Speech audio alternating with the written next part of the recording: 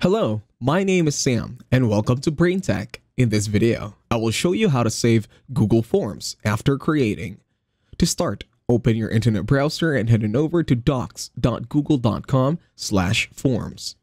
Once you are now in your Google Forms, go ahead and edit your forms as much as you want it to be. Once done, you can now close your Google Forms. Now head on over to your Gmail, then tap on the dots on the upper right. In here, select Forms in the drop-down. Once you explore your Google Forms over here, you should see the different forms that you have already made. Just look for one that has been recently made, and that should be the recent form that you made over at Google Forms.